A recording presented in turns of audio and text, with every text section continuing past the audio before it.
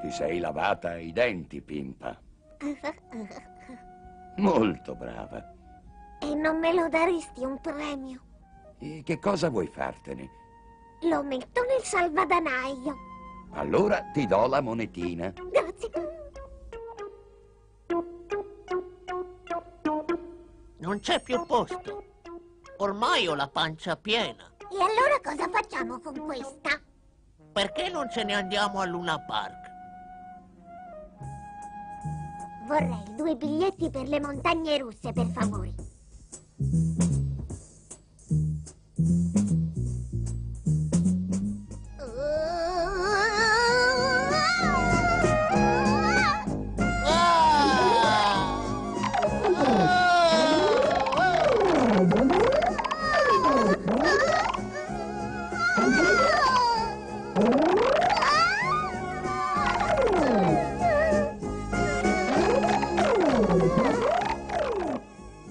È bello avere paura, non ti pare? Sì, però non tanta. E adesso che cosa facciamo? Niente. I soldi sono finiti. Ma se ne ho la pancia piena.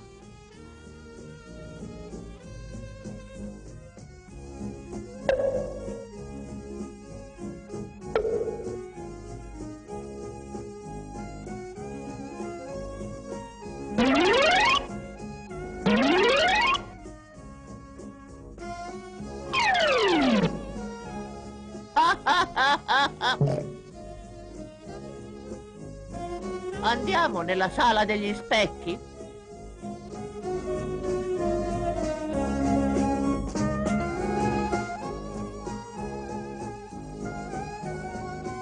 Guarda come siamo magretti.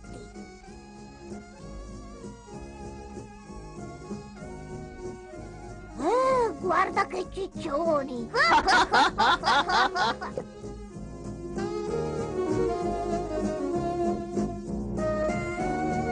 Due gelati, per favore.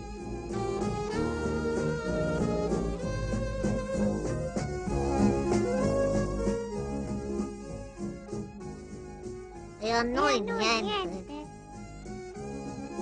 Altri 2 gelati per le mie amiche.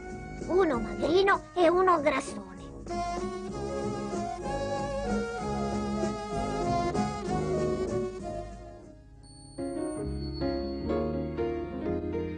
Che pancione! Deve essere colpa di quello specchio deformante. Secondo me è stata una scorpacciata di gelato. È vero. Devo averne mangiato almeno 1 chilo. E chi ti ha dato tutti quei soldi? Lui. Non vedi come è diventato magrino? Ormai ha il pancino vuoto.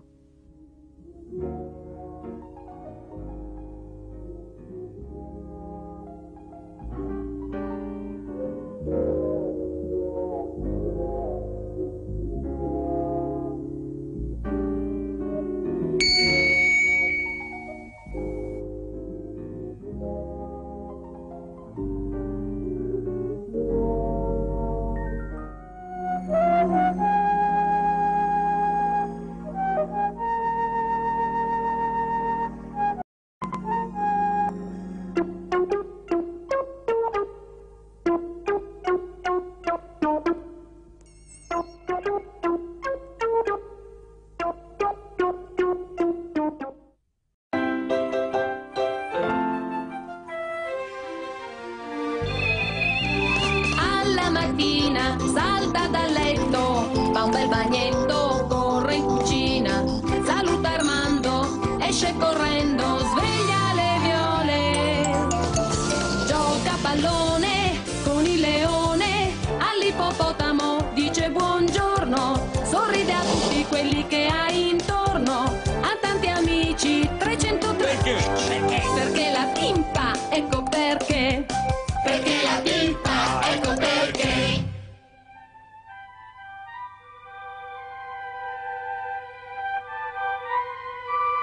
Presto, presto! Grazie.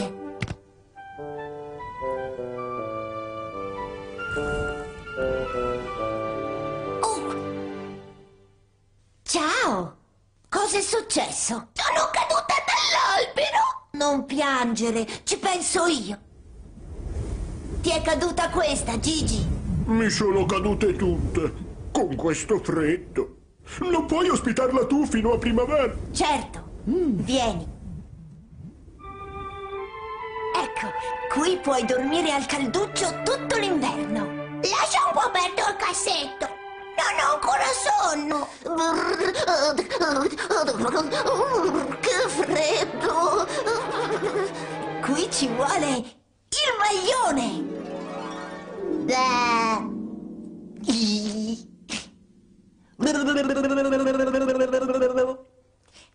Andrò a mostrarlo all'agnellino.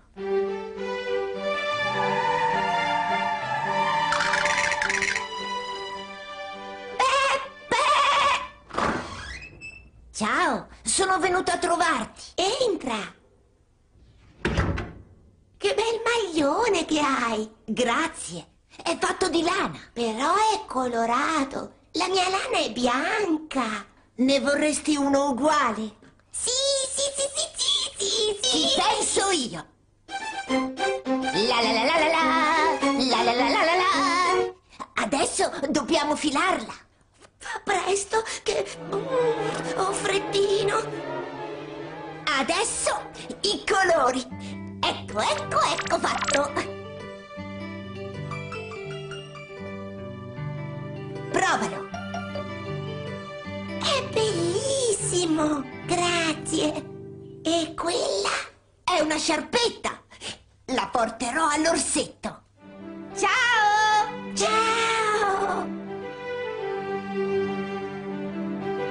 Ehi!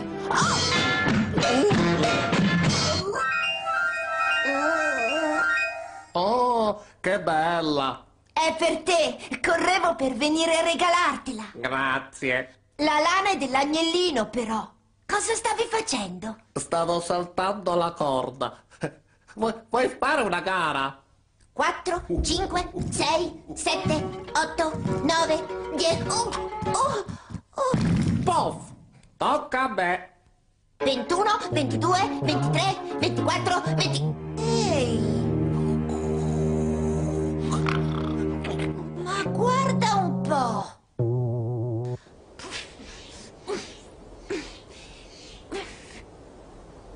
Si è addormentato in mezzo ad un salto, signora Orsa. Fa sempre così quando arriva l'inverno. Dorme fino a primavera. È il letargo. Prendi questa, a lui non serve e fuori nevica. Grazie della sciarpa. Ciao, famiglia Figrotti.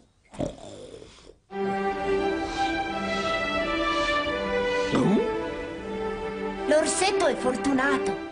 Dorme tutto l'inverno. Perché fortunato? Perché non deve andare a scuola. Si vede che ci andrà d'estate allora. Allora non è tanto fortunato. Ciao. Sogni d'oro, Pimpa. Buon letargo anche a te.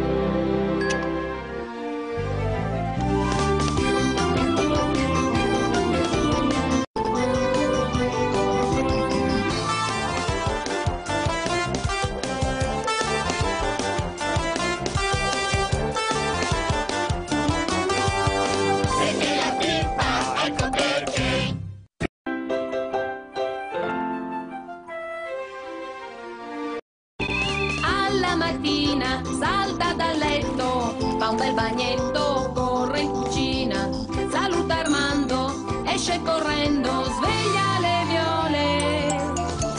Gioca a pallone con il leone, all'ippopotamo dice buongiorno, sorride a tutti quelli che ha intorno, ha tanti amici, 303. Perché la Pimpa, ecco perché. Perché la Pimpa, ecco perché.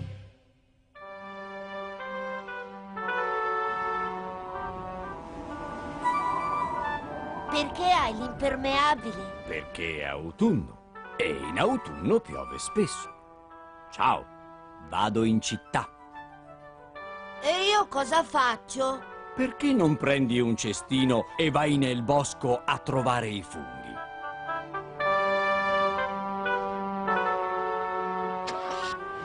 Op.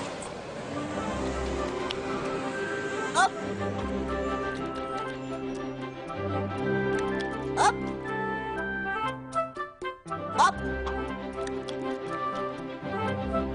Op. Non ti piacciono le frittelle? No, preferisco le noci. Cosa farai oggi? Devo andare nel bosco a trovare i funghi. Sai dove sono? Certo, conosco tutti nel bosco. Perché hai portato il cestino? Mi ha detto Armando di portarlo. E lui dice che sa sempre quello che si deve fare. Eccoci. Per di qua.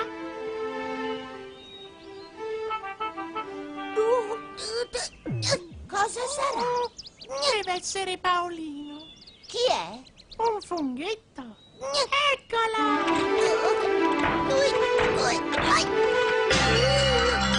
Scusa, mi succede sempre così. Perché non guardi dove vai? Perché ho il cappello sugli occhi. Perché non lo tieni così? Perché se lo metto così, il vento me lo porta via. Vedi?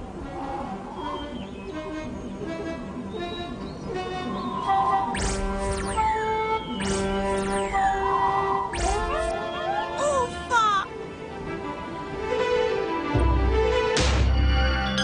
Uffa, uffa, uffa! Facciamo così e poi così. Fatto! Andiamo a trovare i tuoi fratelli adesso? Di corsa!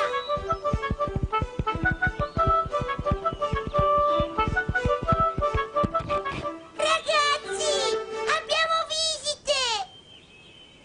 I miei fratelli! E questa è la mia mamma! Sei tornato presto oggi?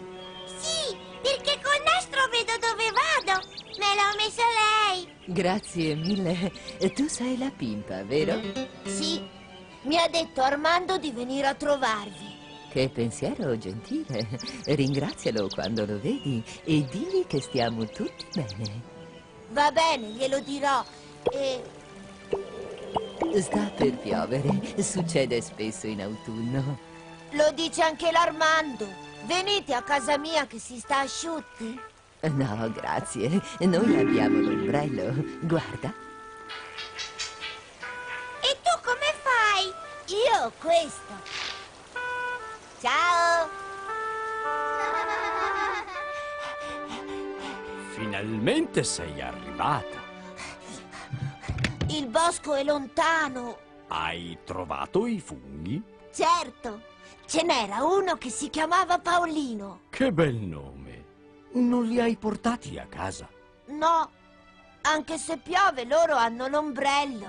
Grande così, sai? E tu ce l'avevi l'ombrello? No, ma avevo il cestino. Mi avevi detto tu di portarlo, ti ricordi? Già. Sai sempre tutto, tu, vero?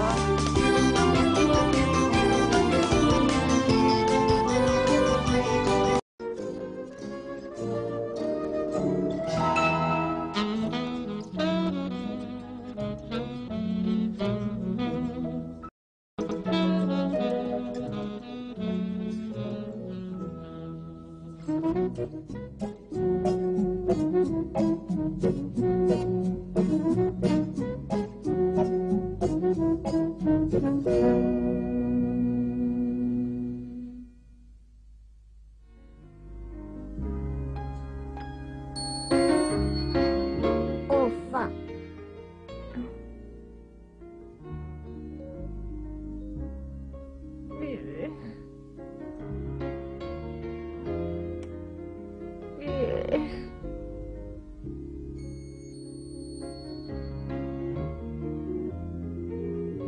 Resta in casa. Qui fuori sta piovendo. Sì, lo so. Lo so. Ma sono stufa di starmene qui chiusa in casa. Anch'io.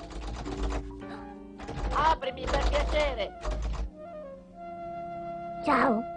Ciao. Senti, vogliamo fare qualcosa insieme, che ne dici? Ok.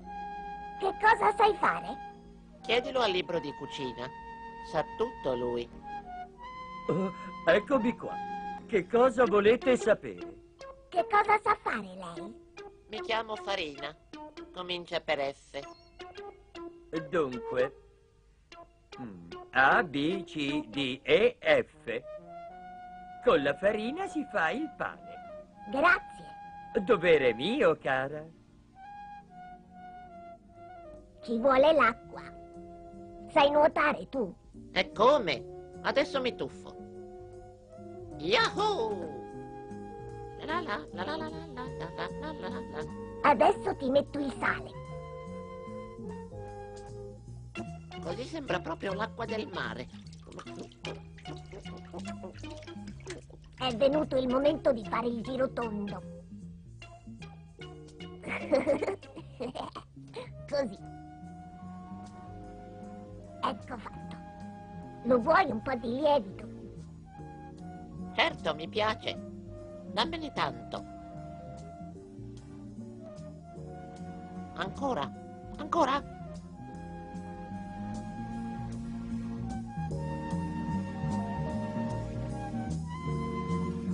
E adesso un bel massaggio.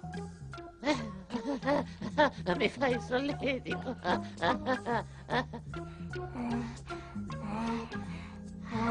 Sono un po' stanca.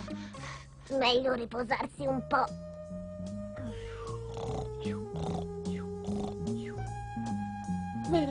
Ho freddo. Ma lo sai che sei tanto cresciuto? Ho freddo.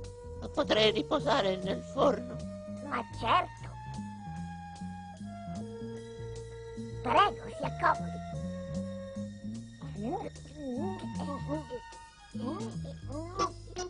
Non c'entro.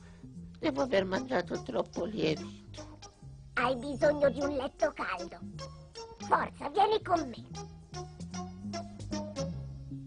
È il letto dell'Armando, ma lui adesso non c'è.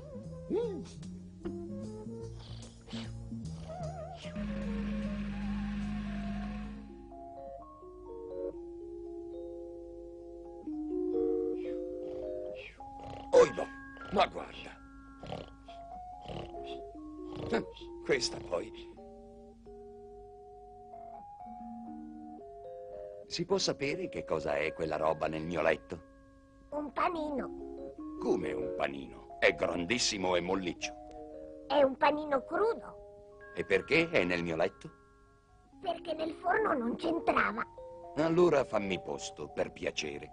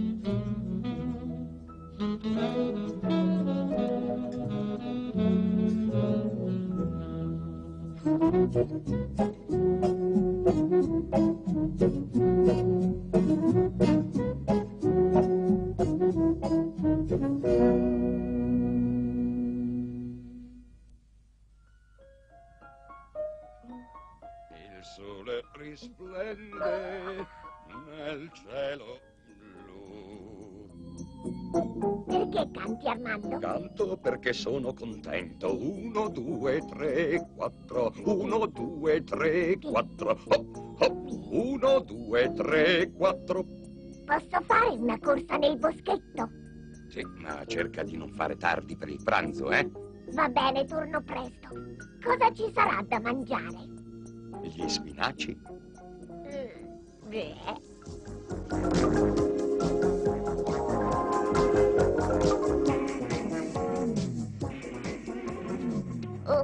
mi sono mai piaciuti gli spinaci. Allegra, ragazza.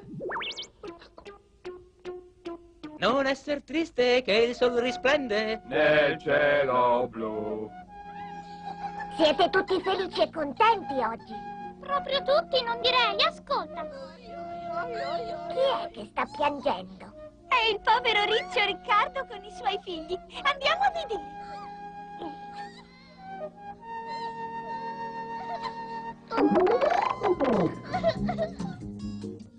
Ciao Riccio Riccardo. Cosa c'è che non va? Entra e capirai. Siamo troppo stretti, così ci puntiamo tra noi. Ma quest'albero è molto grande. Perché non vi trasferite al piano di sopra? Perché di sopra è troppo buio. Vediamo.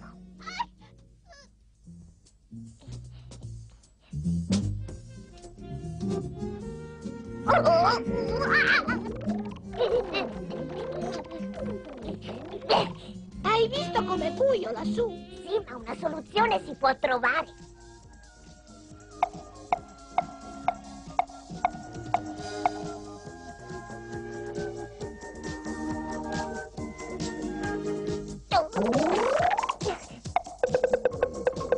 Che botta! Buongiorno, Picchio. Quella hai proprio fretta, ragazza. Ci sarebbe un lavoro da fare. Puoi venire con me?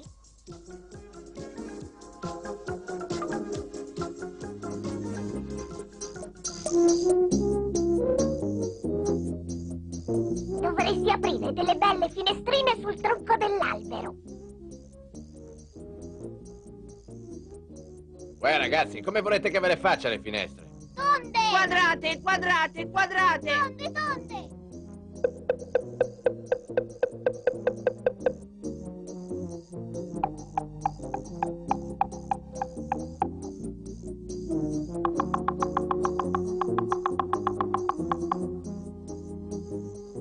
Allora, siete contenti adesso?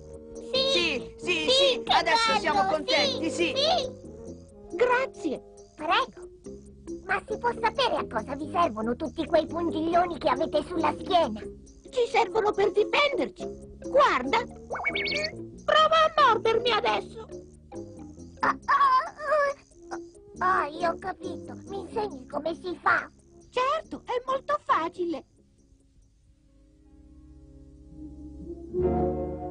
Ecco qua gli spinacioni.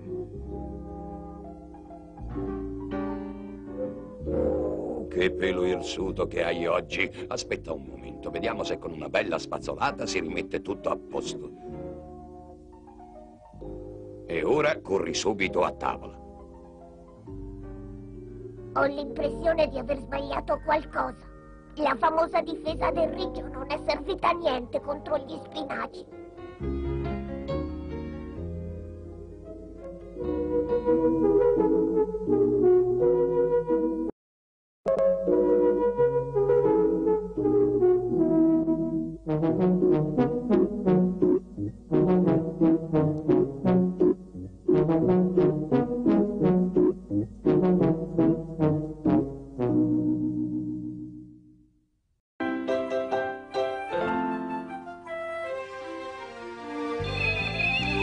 Alla mattina salta dal letto, fa un bel bagnetto, corre in cucina, saluta Armando, esce correndo, sveglia le viole. Gioca a pallone con il leone, all'ippopotamo dice buongiorno, sorride a tutti quelli che ha intorno, ha tanti amici, 303. Perché? Perché la Pimpa, ecco perché. Perché la Pimpa, ecco perché.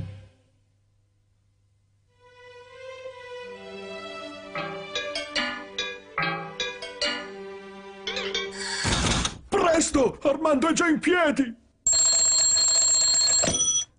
Presto! Armando è già sveglio! Ancora a letto? Stavo finendo un sogno. Lo finirai domani. Ora alzati. Fa come me. Devo fare tutto come lui. Alzarmi, pettinarmi, lavarmi e leggere il giornale. Vediamo cosa c'è di nuovo.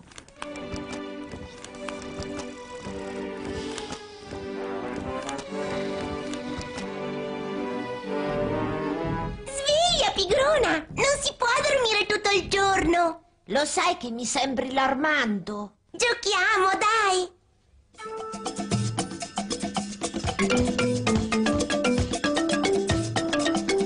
Gol! Sono la campiona! Per forza!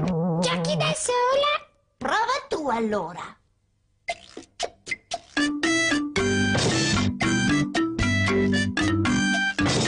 Non ci riesco! Per forza! Non hai i piedi! Ci penso io!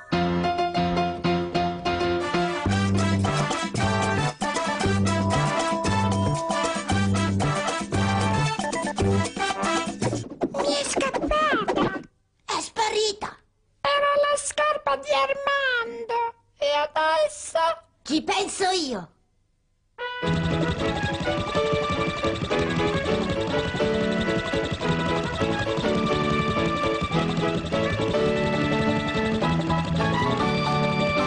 Trovata! Dove sei sparita? Sono qui! Mamma mia, quanta erba! Portiamola alla signora Mucca, a lei piace moltissimo.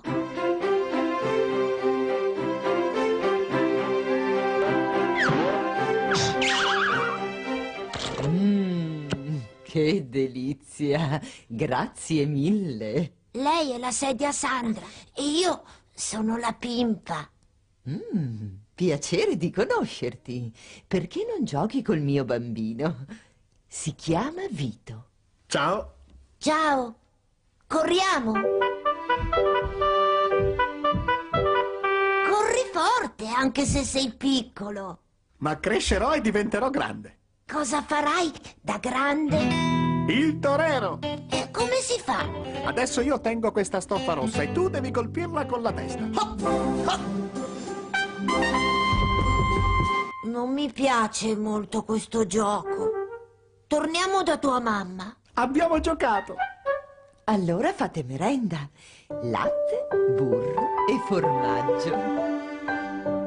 Era tutto buonissimo. Devo tornare a casa. La porto io! Grazie di tutto! Grazie a voi per l'erba. Questo è per il signor Armando. Non sarai ancora lì da stamattina, spero. Sono stata fino a casa della Mucca. Ed è lontana, sai? Devo crederti. Certo, mi ha dato questo pacco per te. Ah, il formaggio. Che bontà. Mi credi adesso? Sì, vedi come fa bene andare un po' a spasso?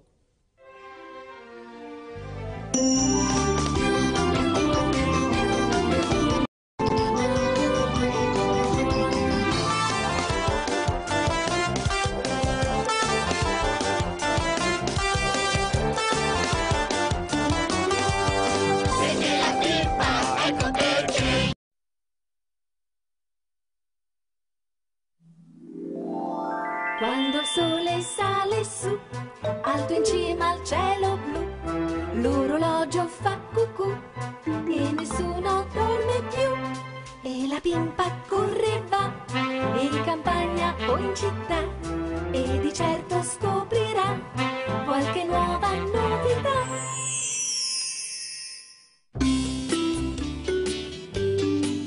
È una bella giornata. Vado a fare un giretto. Dove? Al porto.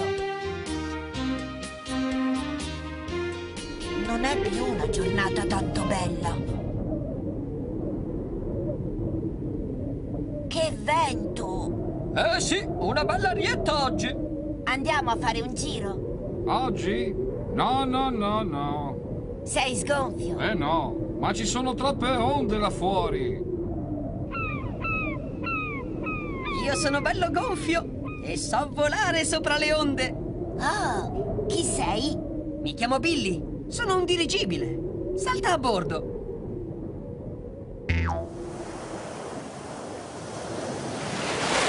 Ti prendo!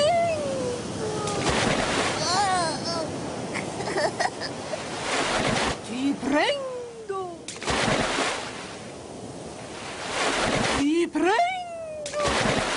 Ma che ondone agitate! Guarda là! Perebe! Perebe! Ciao ragazzi! La tromba d'acqua! Vi faccio fare un giro! Perebe! Perebe!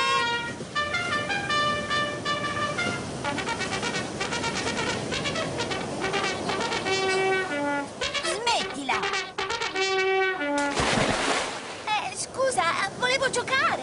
Andiamo via! Non riesco ad alzarmi da solo! Ti aiuto io, Billy. Ti ricordi di me? Sono Milly, tua cugina. Ah, sì, già. Appena il mare si calma, vi trascino in porto. Tu entra a riposarti. Grazie, Milly.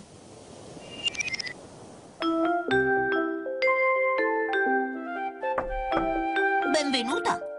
Io sono la Pimpa. Io mi chiamo Paolino. Hai fame? Sì. Facciamo merenda. Abiti qui da solo? Sì. Vuoi giocare con me? A dama!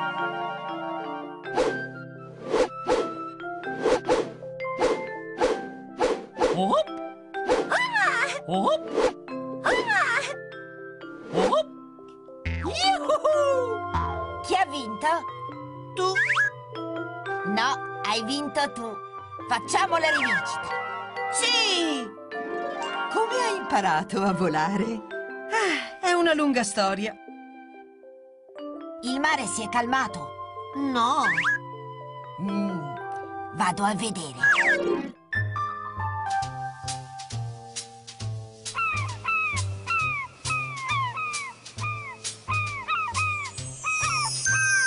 Hai detto un'altra bugia. Te ne sei accorta dal naso? Sì. Volevo che restassi ancora un po' a giocare. Tornerò a trovarti, Paolino. Ti ho detto un'altra bugia. Non mi chiamo Paolino, mi chiamo Pinocchio. Allora ciao, Pinocchio. Milly è davvero tua cugina? No, ma ci assomigliamo un po'. La balena Milly ha detto che il dirigibile è suo cugino. È impossibile. Lo so, ma non gliel'ho detto. Era così contenta di avere un cugino che sa volare. Dove l'hai vista? Al mare. E nella sua pancia ho giocato con Pinocchio. Non mi credi? Certo che ti credo, Pimpa. E la Pimpa correva in campagna o in città. Viaggerai, viaggerai, il grande mondo tondo girerai e con lei tornerai a raccontare quello che vedrai. Poi la luna torna su e la Pimpa fa cucù.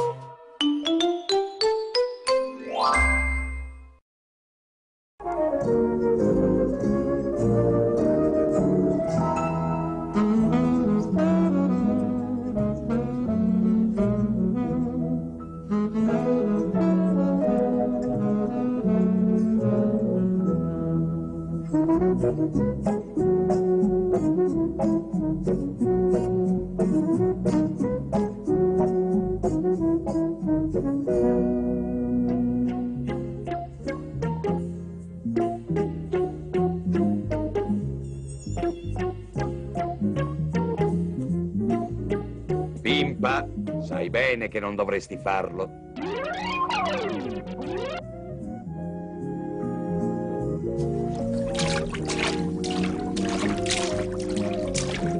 Lo sai che non devi farlo, Pimpa.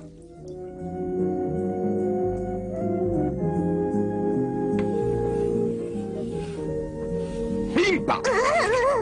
Lo sai che non puoi farlo.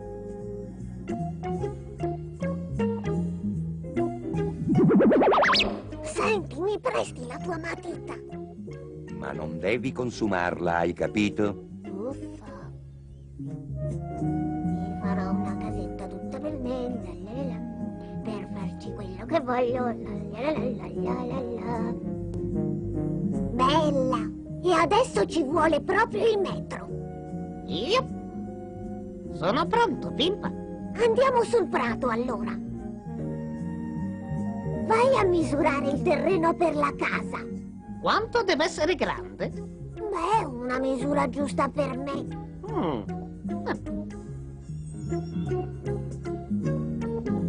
Intanto io preparo tanti bei mattoni,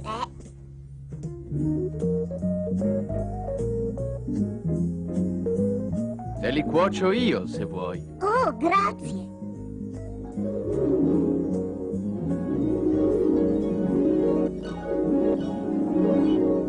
Cemento.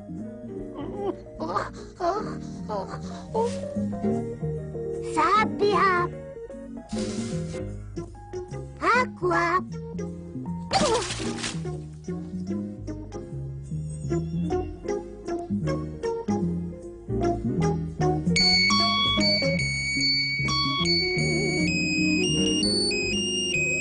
Siamo pronti, prontissimi! Ai vostri posti, ragazzi!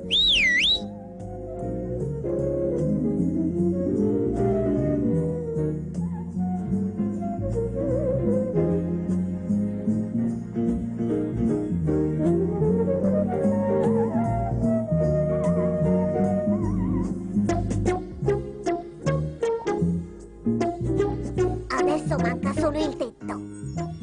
Avanti, tocca a voi, ragazzi!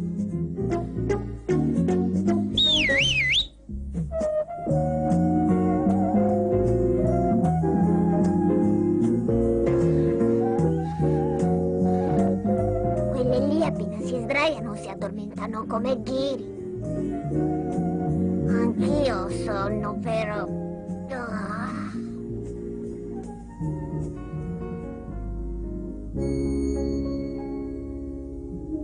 Oh, che fame che ho! Mi sono dimenticata di costruire la cucina.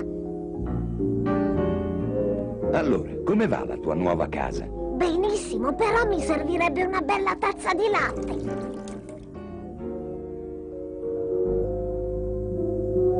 Ti serve qualcos'altro, cara?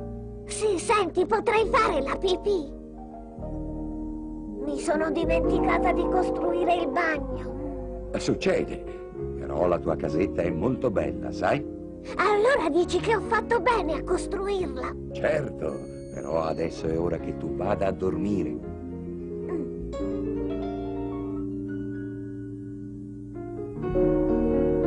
Sogni d'oro, Pimpa.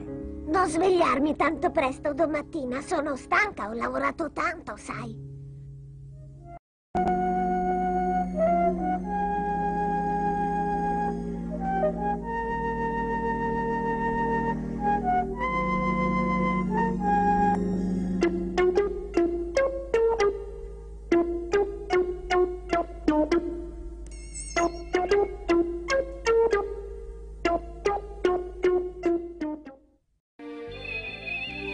Alla mattina salta dal letto, fa un bel bagnetto, corre in cucina, saluta Armando, esce correndo, sveglia le viole. Gioca a pallone con il leone, all'ippopotamo dice buongiorno, sorride a tutti quelli che ha intorno, ha tanti amici, 303. Perché la Pimpa, ecco perché. Perché la Pimpa, ecco perché.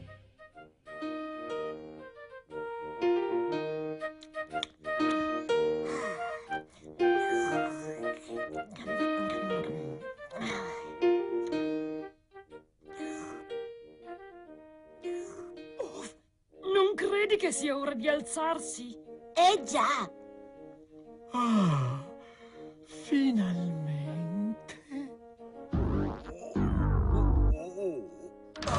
Mamma mia. Si può sapere perché vi lamentate tutti quanti stamattina? Ti spiegherà tutto la bilancia. Dovresti spiegarmi perché tutti si lamentano di me. Sali e lo scopriremo. Va bene, ho capito, scendi pure. E allora? Pesi un po' troppo, ragazza mia. Qui bisogna dimagrire. E come si fa? Con la ginnastica. Prendi questa. Pronta? 1, 2, 1, 2, 1, 2. Hop, hop, hop. Credi che basti? Vediamo. Sei leggera come una piuma. Wow! Chiamerò gli amici, così vedono come sono dimagrita. Guardate qua. Sei proprio snellissima. Ma ho una fame. Facciamo la catena di montaggio. Per fabbricare cosa? La pizza. Yahoo! Io impasto. Io la faccio tonda. Pomodoro.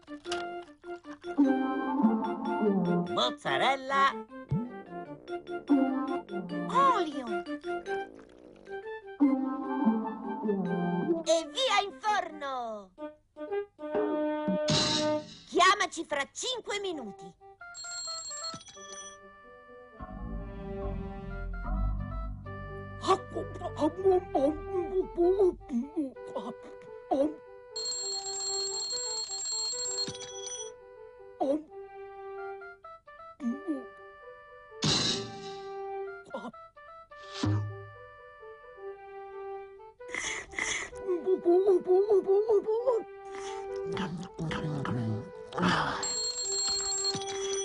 Presto, ragazzi! È pronta! Ma è vuoto!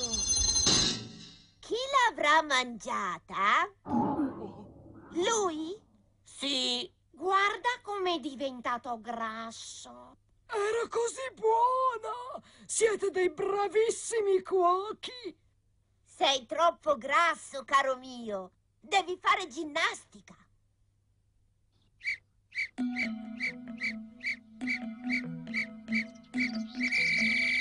Così basta. Riposa.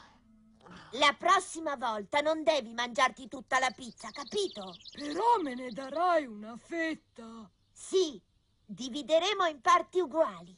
Allora d'accordo. Ehi, come sei leggera oggi. Sì, perché non ho mangiato la pizza. Come mai? Se l'è mangiata il forno, tutta. Che ingordo, però. Ma di solito mangiamo tutto noi e lui niente. Mi dai un po' di latte? Solo un po'? No, tantissimo!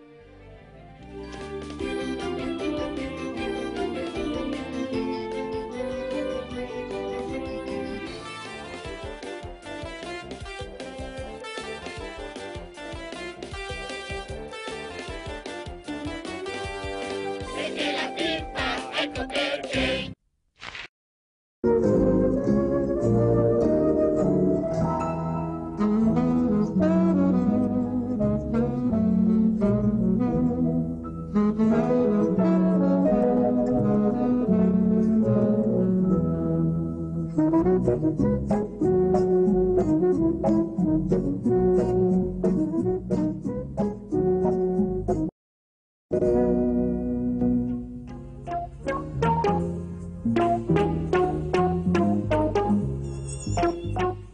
Uffa, non so cosa fare. Perché non fai un bell'aquilone? E come si fa?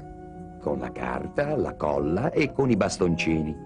Questo no, questo no, questo no, questo no. Ecco i bastoncini, la carta e la colla.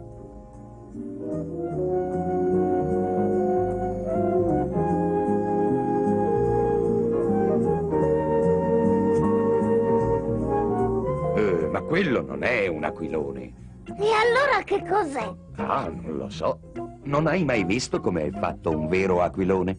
No, perché non ci provi tu a costruirmene uno?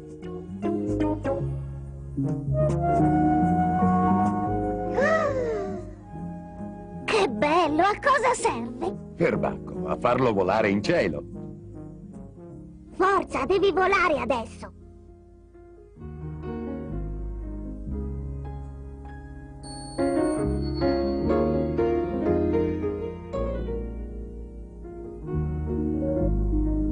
Forza, dai!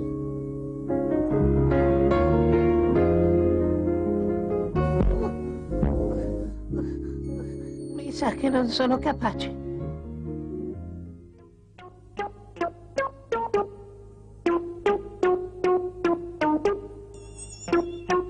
Dice l'Armando che ci vuole il vento. Vento! Vuoi far volare questo mio amichetto? Certo, ho già fatto volare suo papà e anche suo nonno. Sei pronto?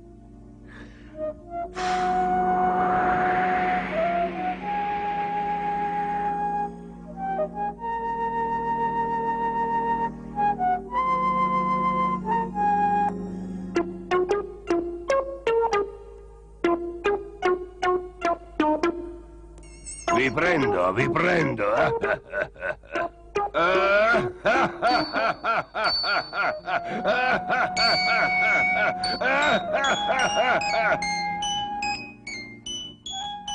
Ma guarda che antipatico!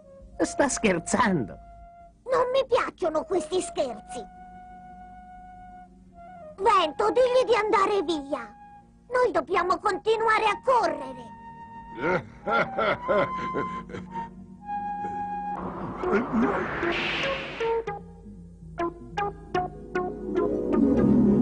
Ehi, guarda laggiù.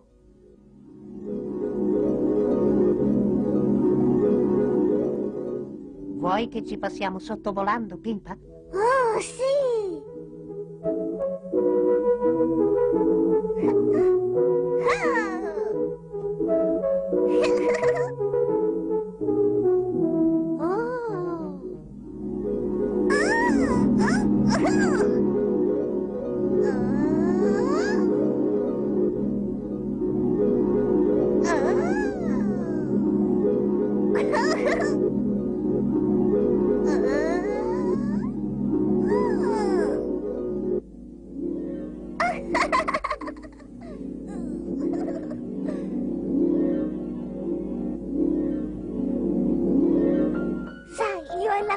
Siamo andati fino all'arcobaleno. Si vede, Pimpa.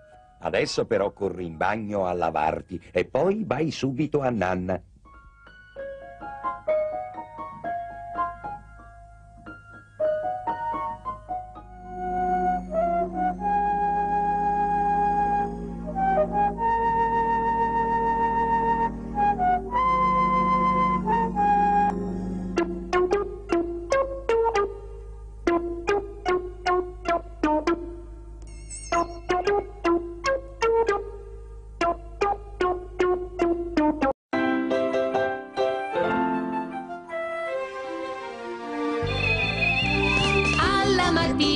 Salta dal letto, fa un bel bagnetto, corre in cucina, saluta Armando, esce correndo, sveglia le viole.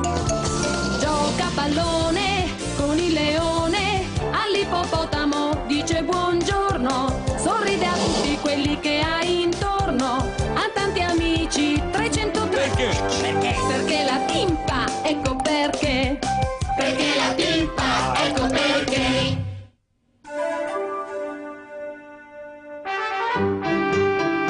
Oggi vado in soffitta, ragazzi!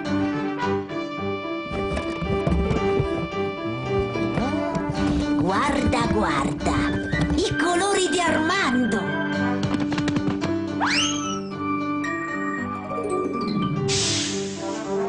Farò la pittrice!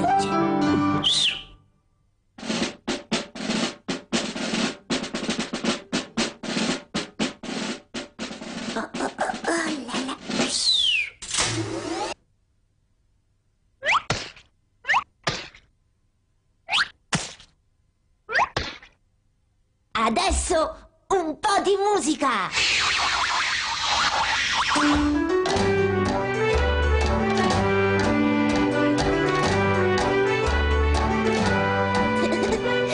Ma se non stai fermo, come faccio a dipingere?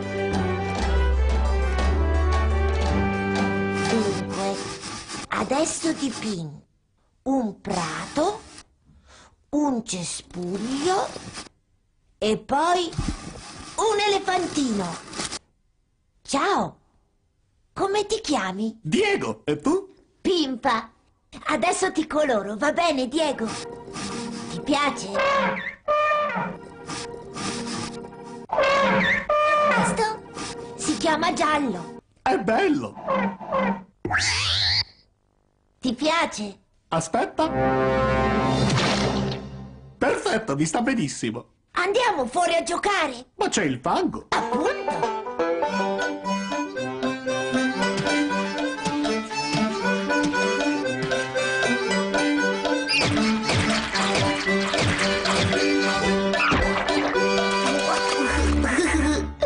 Bello il fango, eh?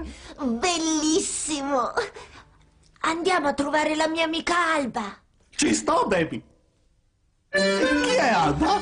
Un'occhetta. Eccola. Ui, per un pelo non mi hai sporcata. Ti presento Diego. Ciao, vuoi giocare con noi? Non posso. Non vedi come sono bianca? Mi sporcherei. Ma dai, guarda che belle cose si possono fare col fango.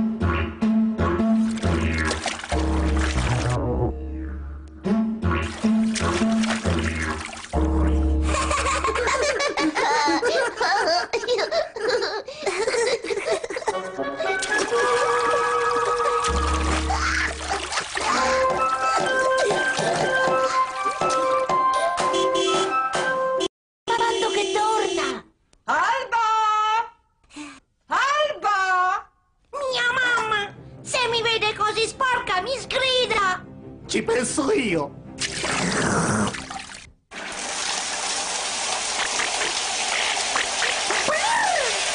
fredda! Allora regola l'acqua. Così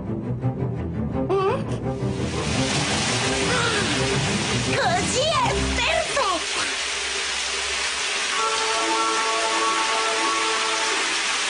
Alba!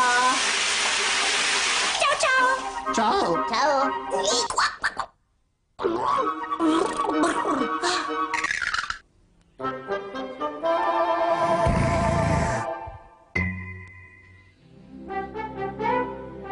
Ciao!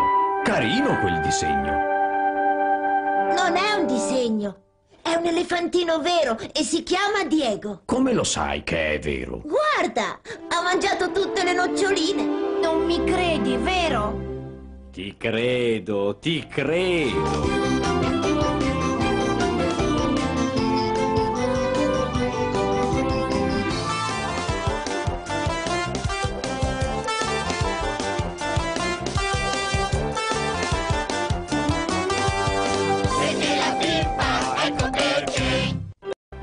L'orologio fa cucù e nessuno dorme più. E la Pimpa correva in campagna o in città e di certo scoprirà qualche nuova novità. Prendimi se ci riesci! Tu scappa se ci riesci! Prendimi! Zitta!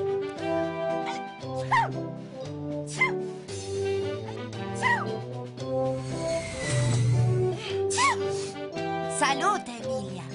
C'è una lettera per me? No, è per l'elefante Dido, ma io...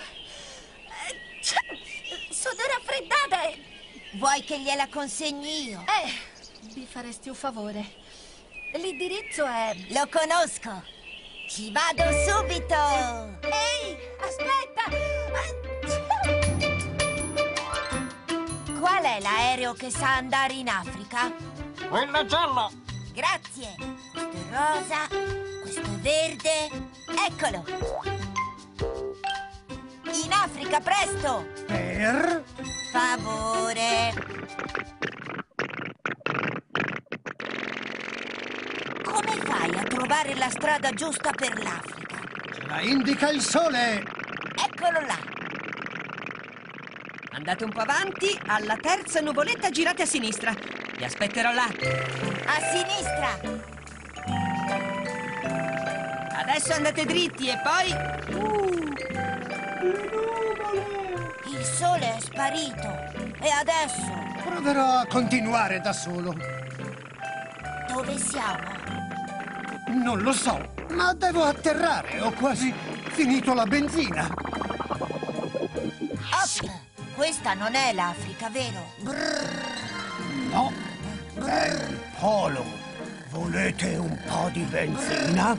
Sì, tante grazie. E l'Africa dov'è? Credo che sia di là. O forse è di qua. Grazie lo stesso. Laggiù c'è una città. Chiediamo dove siamo. A quella signora. Siamo in Africa?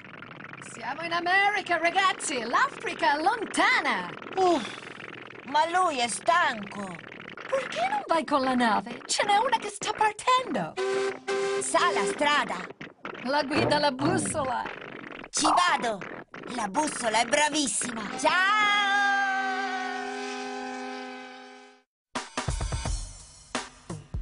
Via per est, sud-est. Africa, si scende. Ciao, bella. Cosa ci fai qui? Devo consegnare questa lettera all'elefante. Va di là, nella radura. Grazie. Finalmente. Ciao, Dino. Ho una lettera per te. Io sono l'elefante Dario. Dino è mio cugino. Oh, no! Abita in India, lui. L'elefante indiano. È quello che cercavo di dirti. Devo andare in India, ci vado io. Sono guarita. Stasera ti riposerai qui e domani torni a casa, va bene? Sì. Prima mi mangio una banana, però. Bentornata. Tu che sai tutto. Dove abitano gli elefanti? In Africa e in India. E sai come si chiama l'elefante africano? No. Si chiama Dario. E quello indiano? Indovina? Ci provo. Carletto. No! Si chiama Dino. E la bimba correva in campagna o in città.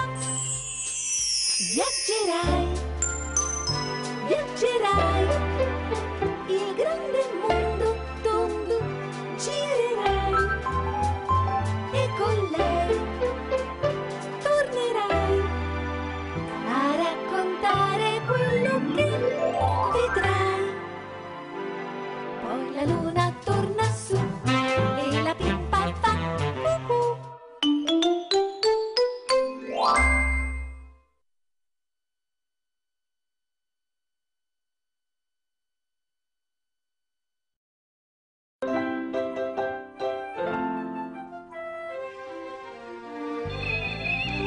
Alla mattina salta dal letto, fa un bel bagnetto, corre in cucina, saluta Armando, esce correndo, sveglia le viole.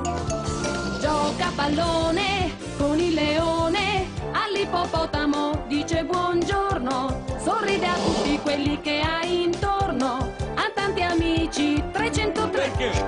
Perché la Pimpa, ecco perché. Perché la Pimpa, ecco perché.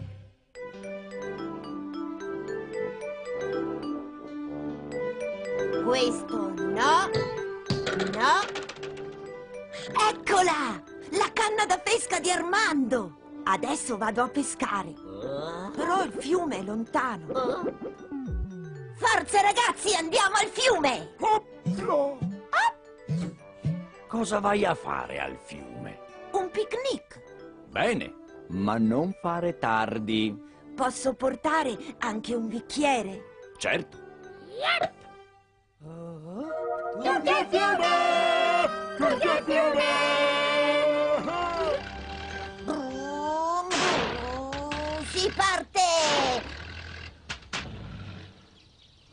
Forza! Devi portarmi al fiume. Oggi sono stanca. Pigrona, devi fare un po' di moto, sai? Anche tu. Perché non ci vai a piedi? E va bene. Ricordati del verme. Senza di lui non si può pescare.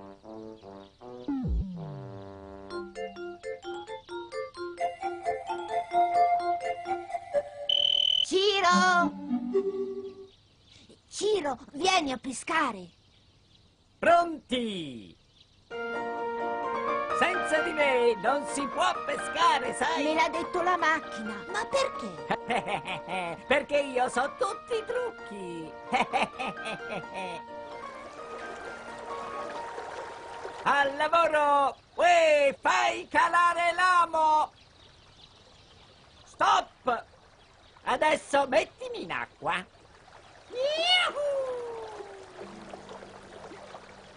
Adesso facciamo merenda. Ti piaccio di più io o il panino? Lei è molto più bella. E io? Io chi? Io, l'acqua fresca. Ma chi sei? Non ti vedo. Ci vuole il bicchiere. Eccomi, eccomi.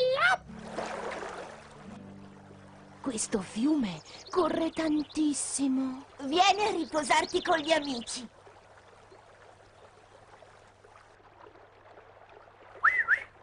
Ehi, Peppino! Uè, Ciro! Sei bello grasso tu. Anche tu! Attenti, che l'amo punge!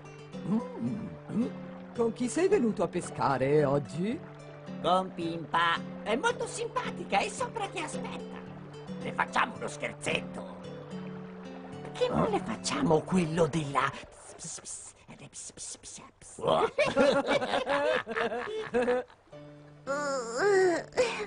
Che pisolone!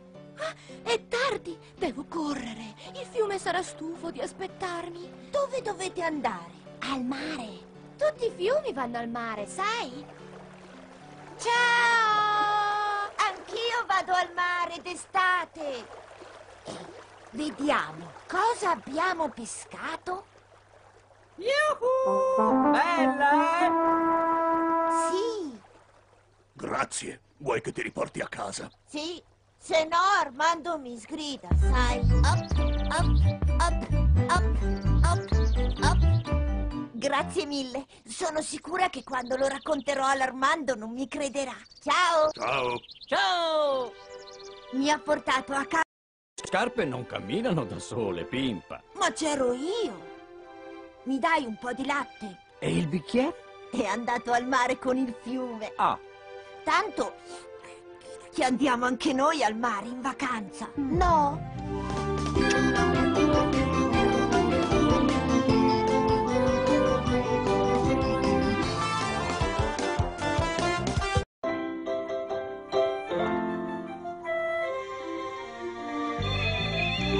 Alla mattina salta dal letto, fa un bel bagnetto, corre in cucina, saluta Armando, esce correndo, sveglia le viole.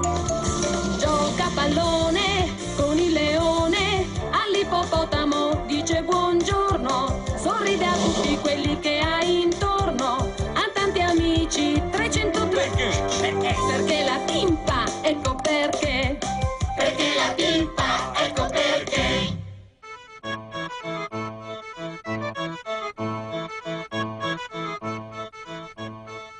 Oggi vado in campagna. Voglio vedere se il grano è maturo.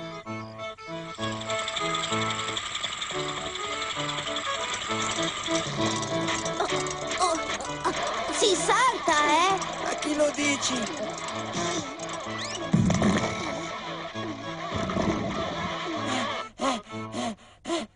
Non ce la faccio. Non sono fatta per andare in campagna. E adesso? Chiamerò Franco. È mio cugino. Lui è fortissimo.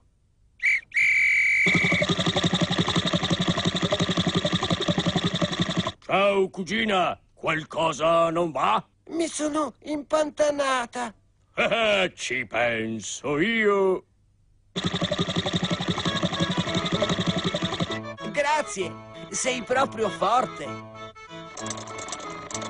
Ecco il grano. Salve! Ciao! Come va il lavoro? Quasi finito. Guarda. Ma è verde! Adesso il sole lo fa maturare. Bravo! E tu cosa fai? Faccio compagnia al sole. Compagnia? E come? Gli racconto una storia a puntate, così ogni giorno torna per sentire il seguito e... Intanto fa maturare il grano. Bravo! Ti faccio un regalo. Ecco, così non ti faranno male gli occhi. Grazie, li userò domani. Ormai il sole sta tramontando. Guarda! Chissà perché diventa rosso. Non me l'ha mai detto. Lo scoprirò.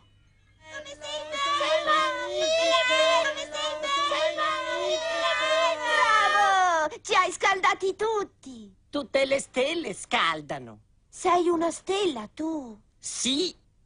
E perché non hai le punte? Perché sono piccolo. Mia mamma è grande e le ha lunghe così.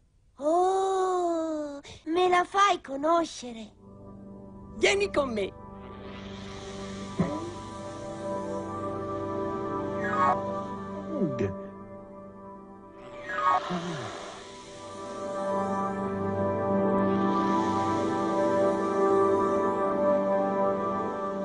Ciao, Cocco. Hai fatto tardi stasera. Mi sono fermato a chiacchierare con questa amica. Mi chiamo Pimpa. Sai che tuo figlio è un grande lavoratore. Fa maturare tutto. Sono contenta, piccolo. Ma non è mica tanto piccolo. Lo so, ma per me è sempre un cucciolo. Guarda questa foto. Com'era carino. Adesso dormite. All'alba lui ti porterà a casa. Buonanotte. Buonanotte. Sogni d'oro.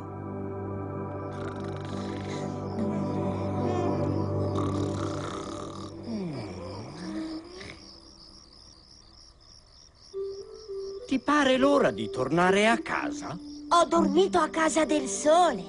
Ah, il sole ha una casa. Certo. E una mamma con delle punte enormi così. Ah. Non mi credi, vero? E lui da piccolo usava il ciuccio. Ho visto le foto. Ti credo, ti credo.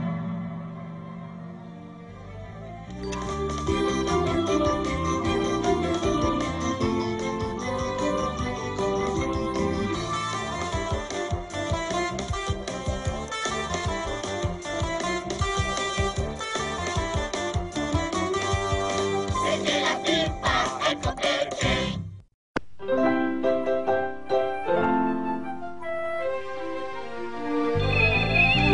Alla mattina salta dal letto, fa un bel bagnetto, corre in cucina, saluta Armando, esce correndo, sveglia le viole. Gioca a pallone con il leone, all'ippopotamo dice buongiorno, sorride a tutti quelli che ha intorno, ha tanti amici, 303. Perché? Perché la Pimpa, ecco perché. Perché la Pimpa, ecco perché.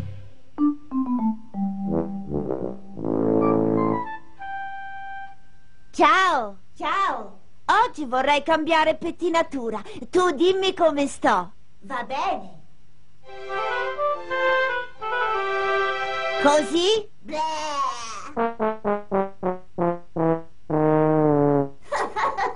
Sei ridicolissima. Così non è male. Ma forse stavo meglio come prima. Ho capito. C'è Armando. La smetti di guardarti nello specchio? Fuori c'è il sole. Yuhu,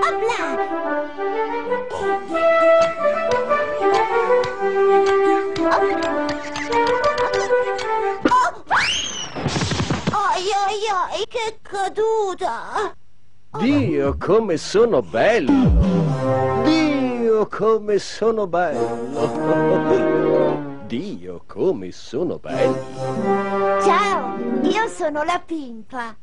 Io sono il famoso pavone. Ah, e come ti chiami, famoso pavone? Alfonso! Che nome stupendo, vero? Abbastanza. E perché sei così famoso? Perché faccio la ruota. Vuoi vedere? È magnifica. E va bene, Alfonso.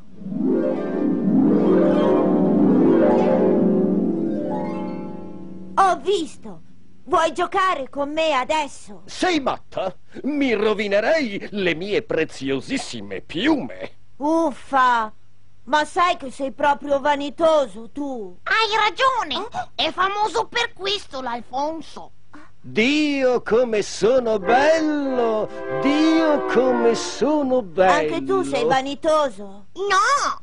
Allora giochiamo! Mi piacerebbe, ma ho tanto caldo! Hai troppe penne! Vieni con me!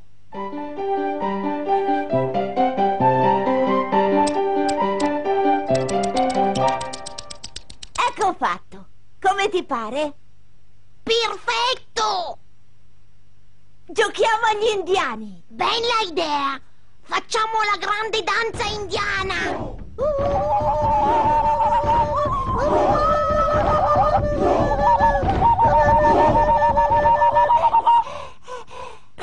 Io ho sete! Mi è venuta un'idea!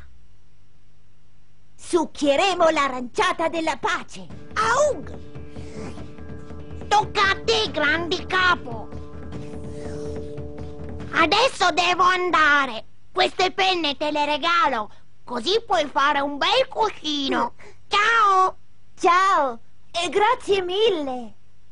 Ho bisogno di aiuto! Cosa devo fare? Un cuscino, grazie!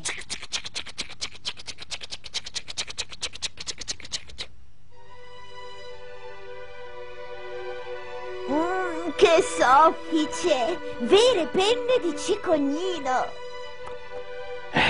Dormigliona. Ti ho visto correre dietro a un pollo prima. Ti pare una bella cosa da fare? Non era un pollo, era un cicognino ed è mio amico. Abbiamo giocato agli indiani perché lui non è vanitoso come il pavone Alfonso. Meno male. Come sto? Bene. È molto vanitoso questo Alfonso? Sì, proprio come te.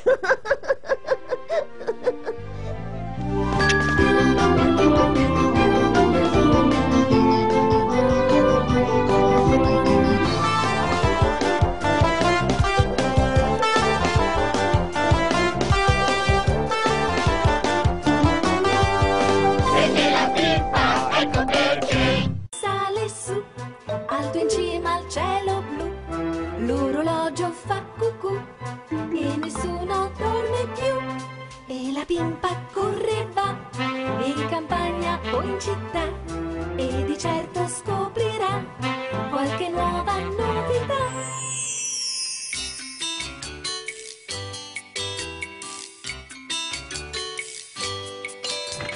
Questo no, no, no, questi sì.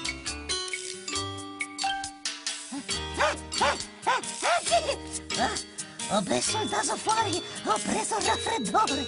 Allora fa freddo. Freddissimo, è tutto gelato. Vado a dirlo al frigo. Fuori si gela. Che bello! Lo dico ai ragazzi! Fuori si gela! Allora possiamo uscire! Senza scioglierci! Ah, è ghiacciato anche il fiume! Possiamo pattinare! I pattini! Bella idea! Ma voi siete a rotelle! Che paura! Mettiamoci il berretto per non prendere freddo! Prendere freddo! Buona questa! Andiamo verso il mare, così si va in discesa!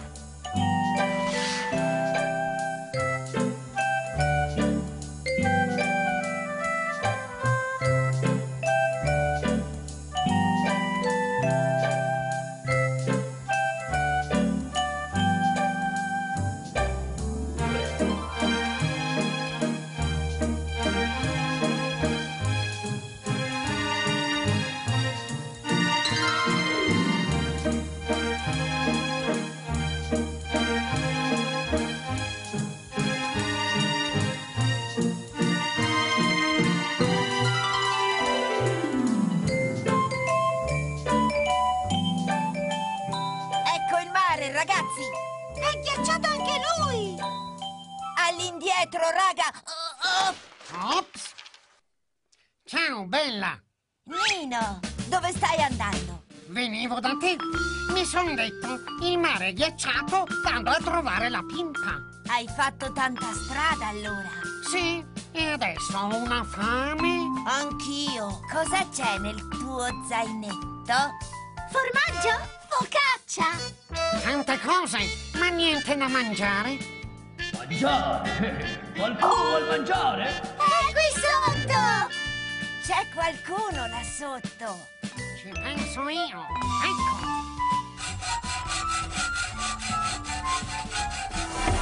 Volete zuppa di alche? O volete la pizza? La pizza! E voilà! Gnam. Gnam, gnam. Che bontà! Gnam gnam. Era di vostro gradimento? Buonissima! Come ti chiami? Toton! Adesso chiude, se no entro fredda. Grazie, Totonno! Prego, bella! Torniamo a casa? Sì, è ora. Allora, ciao! Ciao! Veniamo con te, Nino! Non ci piace star chiusi nel frigo.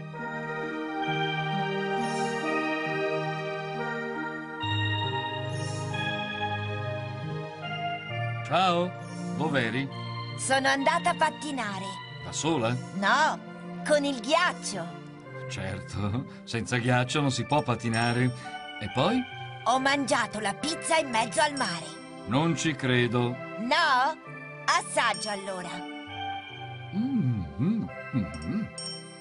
È buona, ma è fredda. Certo. Il mare è tutto ghiacciato. E la Pimpa corre.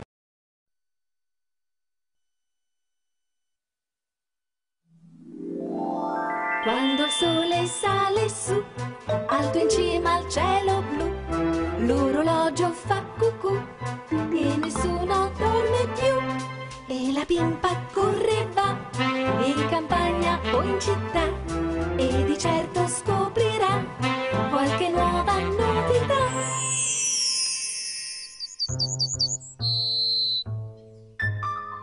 Esco a fare un giro in macchina. Vengo con te. Ti sei dimenticata che devi fare i compiti? Dovresti andare a piedi. Sai che sei un po' grassoccio.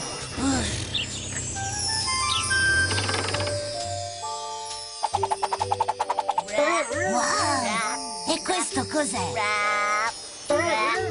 Di là!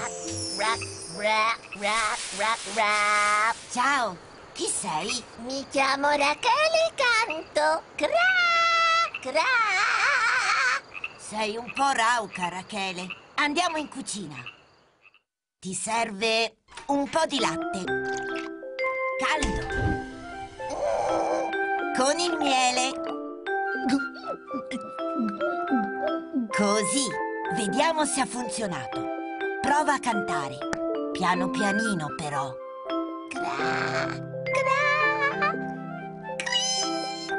Non va. Mi dispiace. A me piace tanto la musica. Idea! Vieni con me. Questo no, questa no. Ecco, prova con questo. Si fa così? No. Così? Non così. È un flauto. Oh. Bello! Fammi provare.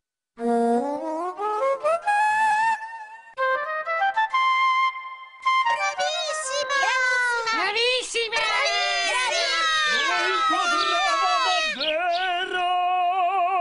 E tu chi sei?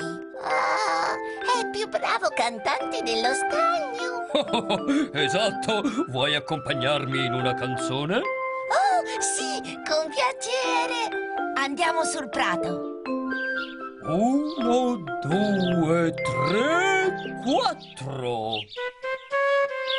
crochi craca, crochi crochi, cro cro cra cra, cro cro cro cro cro, cra cra cra cra cra, crochi croca, cro cro. Non hai capito le parole? No, in che lingua erano? In ranocchiese. Adesso te le traduco. Fai saltelli, falli belli. 1, 2, 3. Zicche, zacche, piroette. Oh, Rachele, 4, 5, 6, 7. Fa scattare le gambette. Yuhu! Ti sei divertita? Sì, grazie. Come si dice grazie in ranocchiese? Cracru. Torniamo allo stagno? Con piacere. Rachele, te lo regalo. Oh, crancru Pimpa. Ciao! Opla! Che salto che hai fatto! Ci vuole un po' di ginnastica. Io ho imparato quella ranocchiesca. Ah, e com'è? Te la mostro. 1, 2, 3. Zicche, zacche, piroette. Fa scattare le gambette. Molto brava. Crancru. Cosa vuol dire? Grazie. In ranocchiese. Adesso tocca a te, Armandone. Sì. 1, 2, 3. Zicche, zacche, piroette. Basta.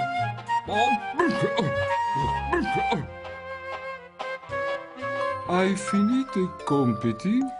No, ma sono stanca. Anch'io. Prima dei compiti faremo un pisolino.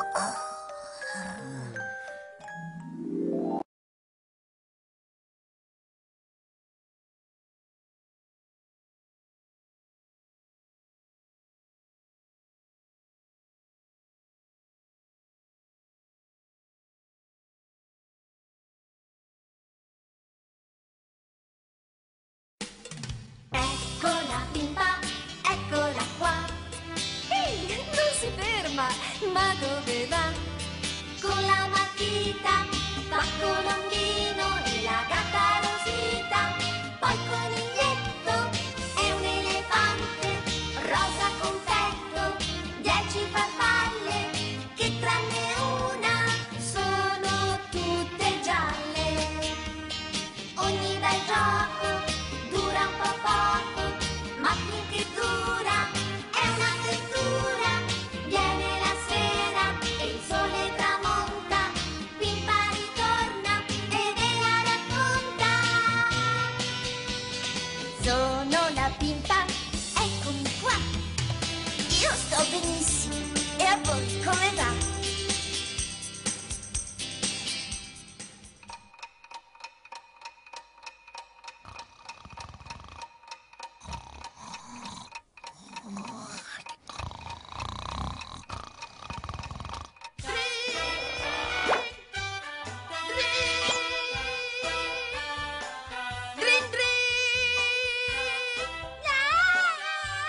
Olivia! Olivia, cosa succede? Quella cosa mi ha svegliata. Quale cosa? Quella lì ha fatto drin drin drin. Oh. Lei si chiama sveglia. Non è cattiva. Olivia è piccolina. Devi essere gentile quando la svegli.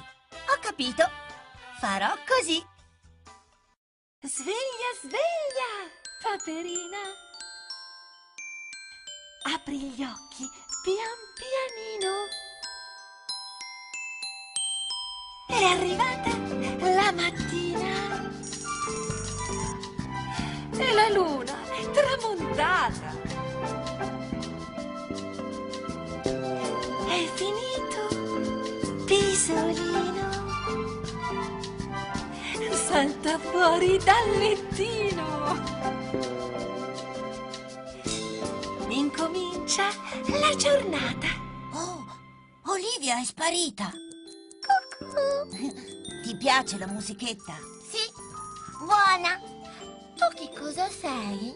Non sono una cosa, sono una cagnolina e mi chiamo Pimpa. Sei mia amica. mica! Certo! Da molto tempo? Da ieri sera. Non te lo ricordi? No, me lo racconti?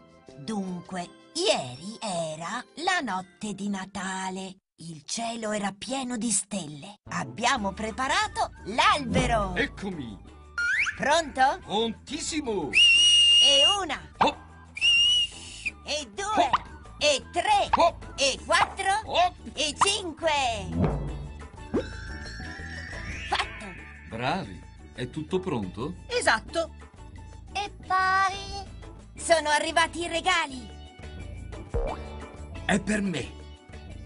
Ops, è il mio! Il mio! E questo?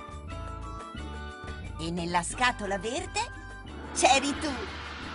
La scatola non era verde, era rossa. Allora te lo ricordi? Sì, ma mi piace di più se me lo racconti tu. Dov'è Olivia? Cucù! Buongiorno. E tu che cosa sei? Non è una cosa, è un signore coi baffoni e si chiama Armando. È mio amico? Sì. Buongiorno, Armando. La colazione è pronta. Arriviamo. Prima però andiamo a lavarci. Questo è il bagno. Bagno, va bene. Quella che cos'è? Sei tu. Ciao, tu. Cos'è lavarsi? Ti faccio vedere. Mi lavo. Anch'io. E mi asciugo. Questa cosa non è buona. Quella cosa si chiama sapone e non si mangia. E che cos'è che si mangia in bagno? Niente. Per mangiare si va in cucina. Peccato, il bagno è bello. Anche la cucina è bella, vedrai. Latte, miele, biscotti. Biscotti, miele, latte. Sono cose appetitose. Cosa vuol dire? Che ti viene voglia di mangiarle. Sono molto appetitose. Allora mangia.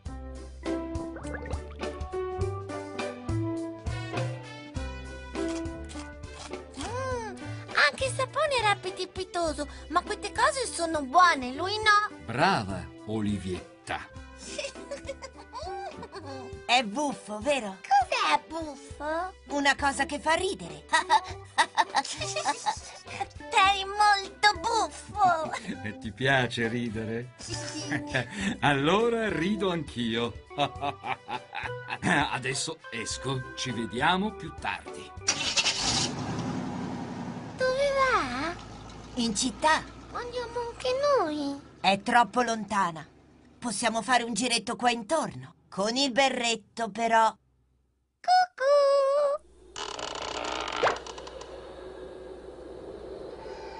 Cosa c'è? Non è molto appetitoso. È vero, ma quando ci sarà il sole nel cielo azzurro e l'erbetta verde e i fiori colorati... Cosa sono? Questo è il sole, giallo come te. Giallo, va bene. Cielo azzurro, erbetta verde, fiori rossi. Rossi. E questo è Tito, che è blu. Blu, va bene. Ti piace? Sì. Sarà così domani? No, devono passare un po' di giorni, finché arriva la primavera. Nasce il sole e poi va su e attraversa il cielo. Quando arriva l'imbrunire, torna a casa e va a dormire. E per dar la buonanotte, vien la luna color latte, con le stelle, con Saturno, e così finisce un giorno.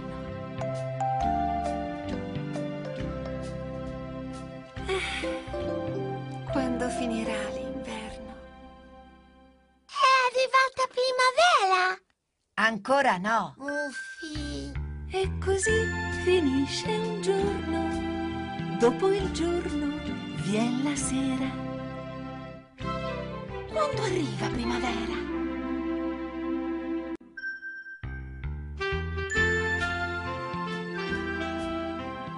È arrivata? Sì. E tu sei zitto perché sei blu. Esatto. Andiamo a correre sull'erbetta. Verde. Pronta? Io so correre. Non lo so. Prova a fare come me. Prova. Ops. Quella si chiama capriola, non corsa. Dammi la manina, che ti insegno come si fa. Corro, sola. Che carino! Si chiama Olivia e attenta ai fiori. Siete cattivi? No. No. No. No. Sono dolcissimi. Io sono l'ape Paolina. Ho fatto il miele che hai assaggiato in cucina. Era buono. Come fai a farlo?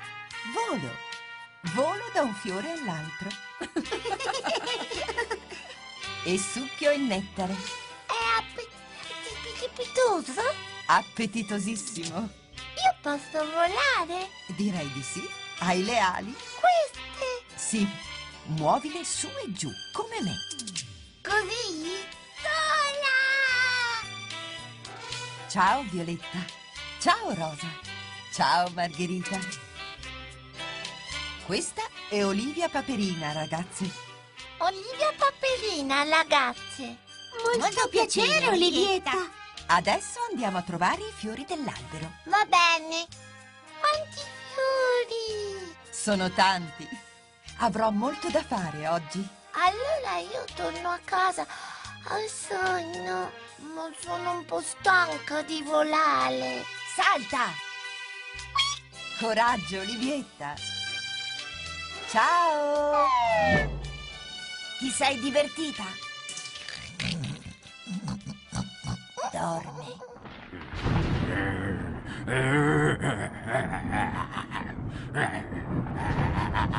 Presto, prima che piova.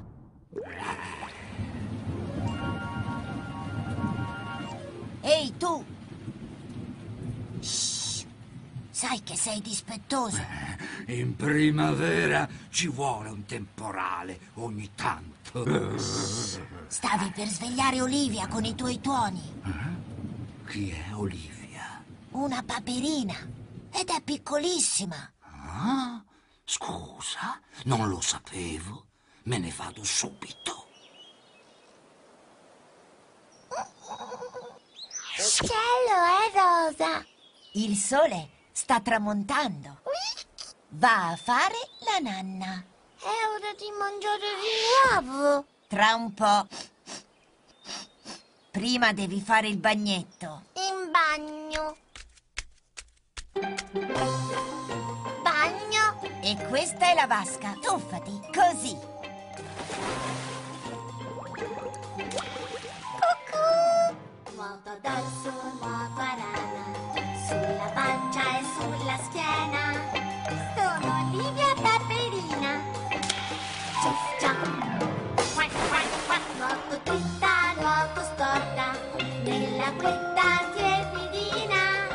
Sono Olivia Paperina. Ciuf, ciaf. Quack, quack, quack. Faccio un tuffo e vado giù. Come una pesciolina. Sono Olivia Paperina. Ciuf, ciaf. Quack, quack, quack. Ai! Mi piace nuotare.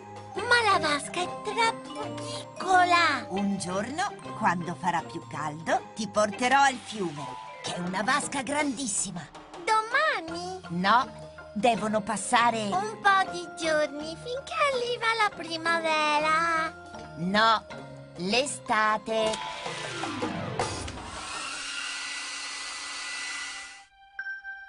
Nasce il sole e poi va su e attraversa il cielo blu.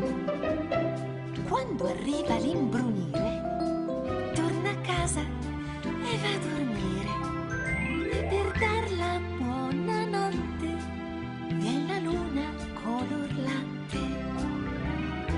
le stelle con Saturno. E così finisce il giorno. Giorni e notti son passate.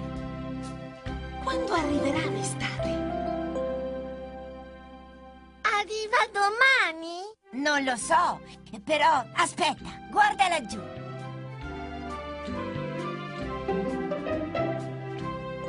Ciao bella, chi è la tua amica? È Olivia Paperina e lei è la lucciola Lilli. Ciao piccolina, sai quando arriva l'estate? Domani? Ciao ragazze! Andiamo a fiume!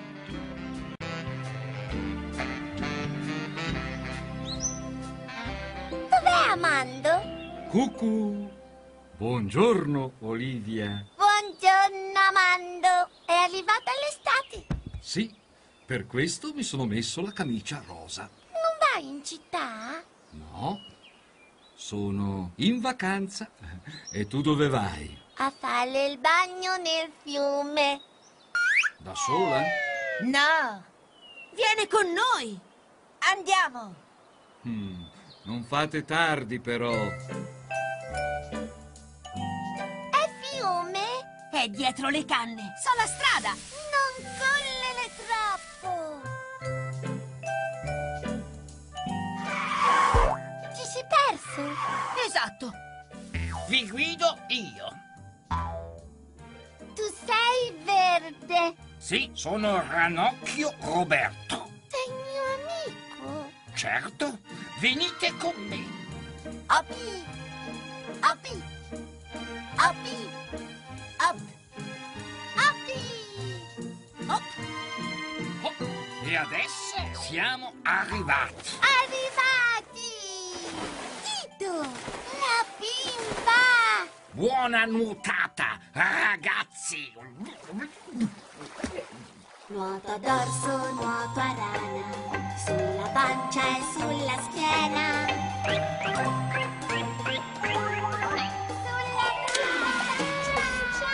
Nuoto dritta, nuoto storta, nell'acquetta tiepidina.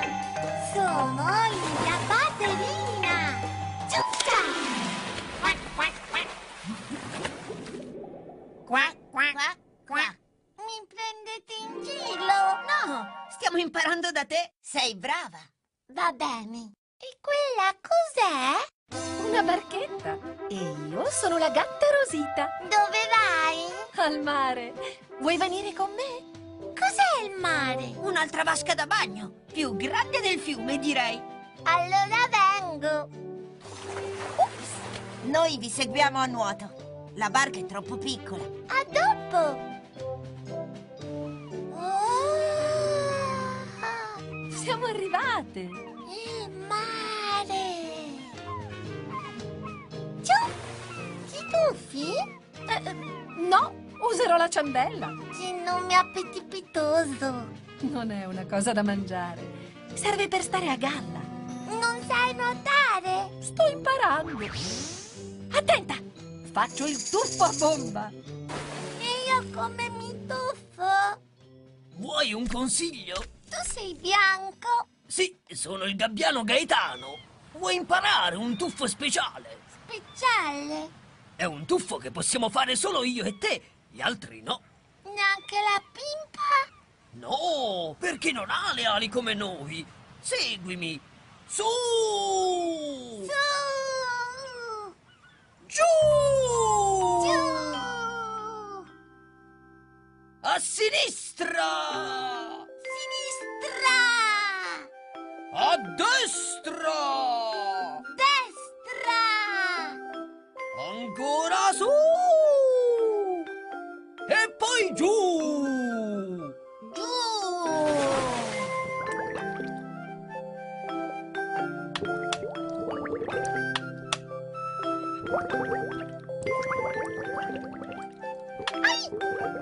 Smettila di pizzicare tutti, Renato! Ma io sono fatto così! Ciao, bella! Chi sei? Sono È meglio non parlare sott'acqua, Paperina. Andiamo su a prendere un po' d'aria. Grazie. Mi chiamo Dino. Ciao, Dino.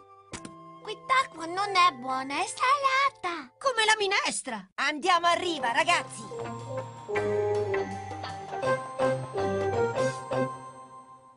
Faccio un tuffo e vado giù come una pesciolina. Sono Livia Paperina, una piccola delfina. Ero stanca di nuotare. Farò una passeggiatina. Ai, scotta! Scottano! Mettiti queste. Grazie. Sei venuto nuotando nel fiume, come Tito e la Pimpa. No, sono venuto in macchina. Pizzica.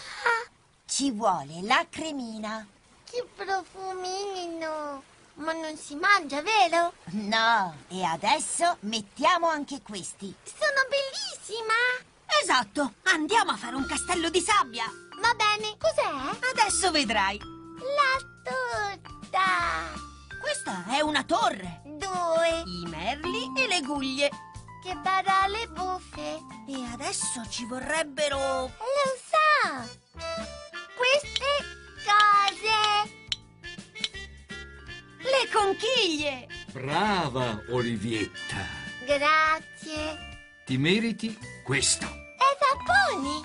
No, è gelato di fragola. E si mangia? Sì. Il cielo è di fragola, il sole va a nanna. Giusto. E anche noi andiamo a casa a fare la nanna.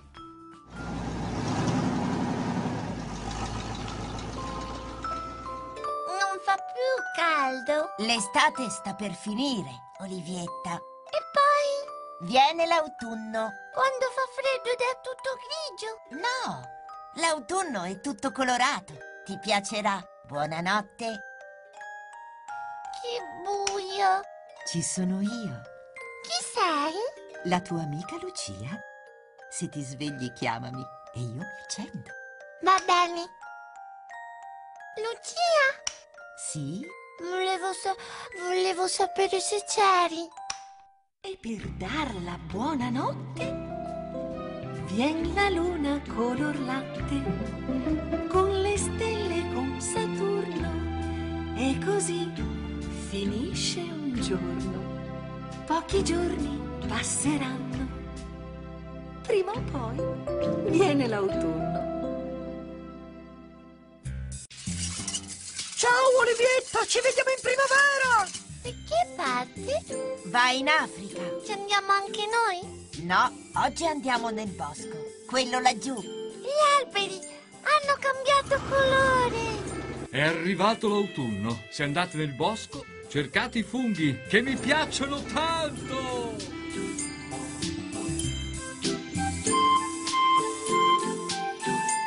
Ehi! Idea! Facciamo un gioco. Io mi nascondo e tu mi cerchi. Va bene. 1, 6, 2, 3, 5, 9, 10, 6.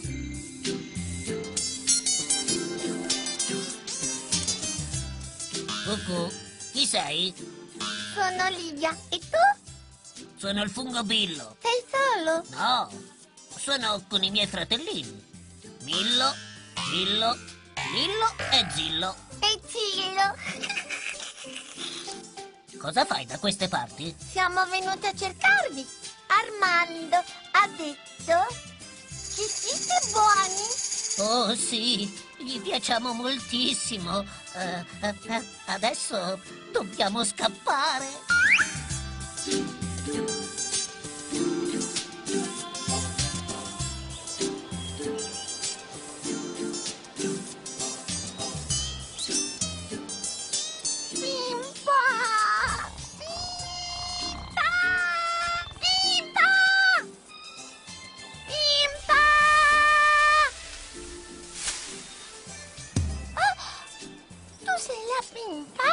Sono Coniglietto, un suo amico. E tu devi essere Olivia Paperina. Sì, parlare di te. E la Pimpa dov'è? So dove le piace nascondersi. Salta su. Va bene.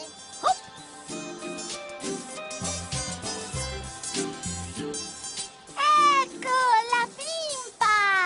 Ti eri dimenticato di me? No, mi ero addormentata. Lui è Netto. Coniglietto. È mio amico. Ti è piaciuto il bosco? Sì, ma mi piace anche la casa. Ho freddino. Allora andiamo. Oh no, ci siamo dimenticati i funghi. Li ho visti io. Billo, Millo, Gillo, Lillo e Fillo. Hanno detto di salutare l'Armando. L'Armando sarà contentissimo.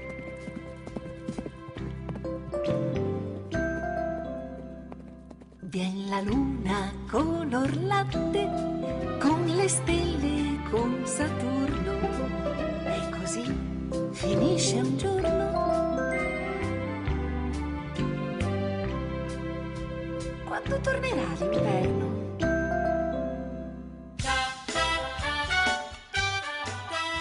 Buongiorno, Mando. Cosa vuoi dire? Ho preso il raffreddore perché fa freddo. Viene l'inverno. Sì, guarda. Arriva il Natale, arrivo io in una scatola rossa col fiocco. No. Tu sei già qui con noi, Olivia Paperina.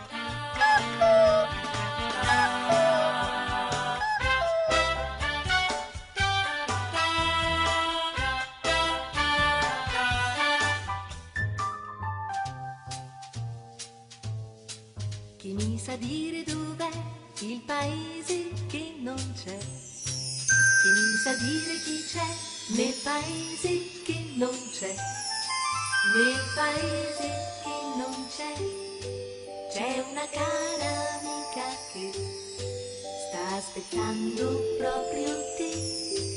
Indovina un po' chi è la Pimpa, tu lo sai, è nascosta, ma se vuoi la troverai e con lei tu scoprirai che ha mille amici e ancora non lo sai. Sognerai, sognerai, quei sogni che nessuno ha fatto mai. Nel paese che non c'è la Pimpa che aspetta proprio te.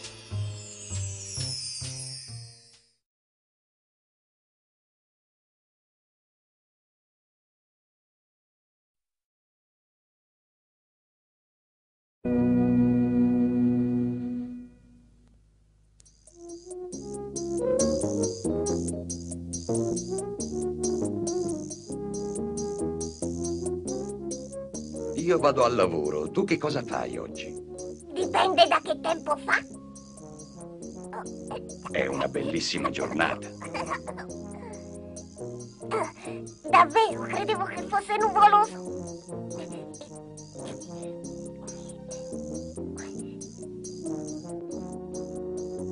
Ehi, Gino, vieni qua. Buongiorno, Bella. Ciao, com'è il mare oggi? È veramente bellissimo. Andrò in giro in barca.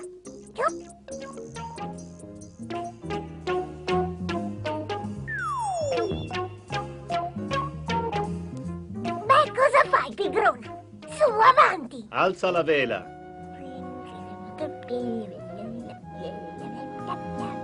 Si parte, avanti! Ce ne andiamo al largo, tutto! Se non soffia un po' di vento, la vela non serve proprio a niente. Sai dove si è nascosto il vento? Oggi non è venuto a lavorare. Anch'io sono qui ferma che lo aspetto da 3 ore.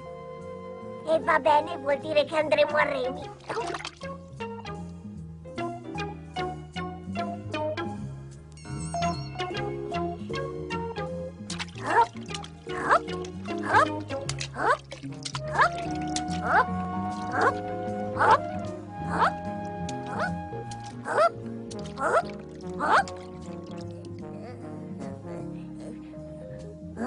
Uffa, che fatica, e poi che caldo che fa.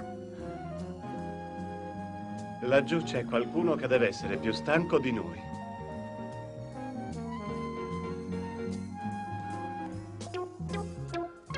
Mi sta mostrando delle bandierine. Guarda. Che cosa vogliono dire? Aiuto.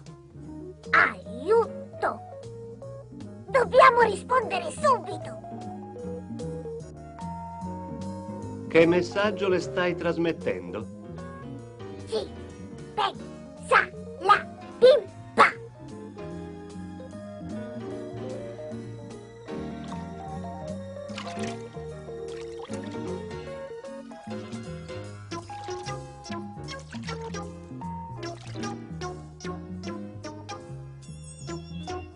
Ehi, che cosa ti sta succedendo? La corrente è molto forte e io non ce la faccio a tornare in porto. Ti aiuto io. Aggrappati forte a questa corda.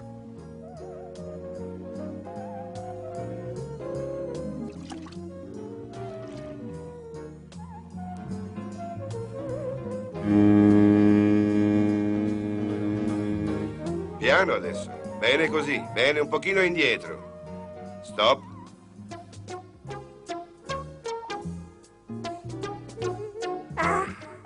Ti ringrazio tanto, Pimpa. Senza il tuo aiuto non ce l'avrei mai fatta. Sai perché sei sempre così fiacca? Perché fumi troppo tu.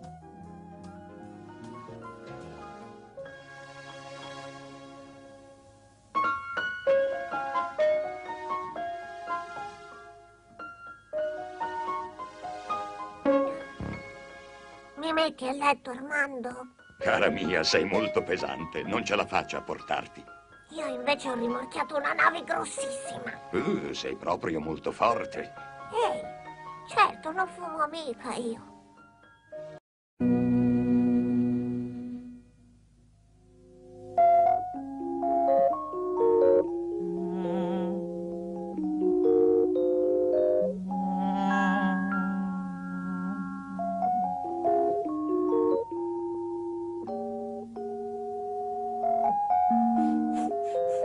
Ma che buon profumo!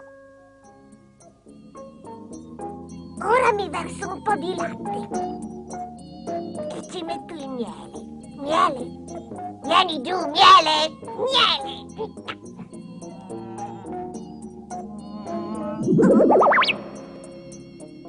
Il miele è finito, Ave. Me ne puoi fare ancora un po'? Non posso. Come mai? Nel prato non ci sono più i fiori. Ma se li ho visti dalla finestra un momento fa.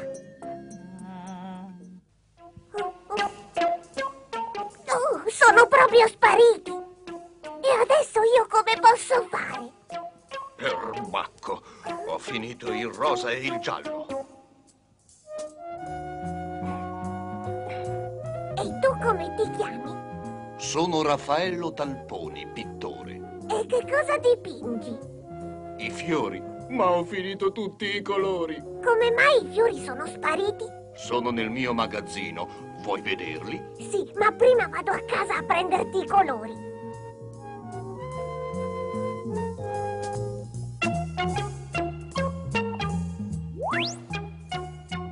Questo è rotto. Questi sono sbiaditi, vedi? Bisogna dipingerli. E quelli sono già pronti. Come fai a portarli fin qua giù? Li tiro giù per le radici. Ecco, guarda. Così. E tu cosa sei? Io sono una rosa rosa.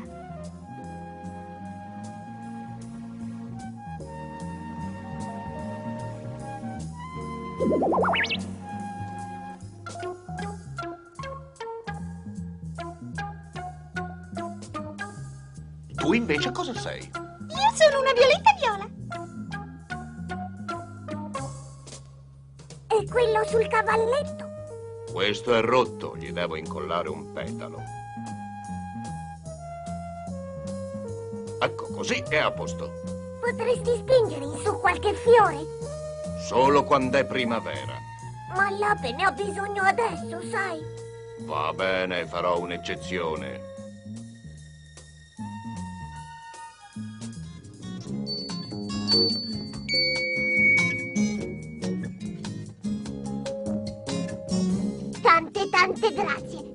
va di venire a teatro con me? Ma io non ci vedo da lontano. Non c'è bisogno che tu ci veda.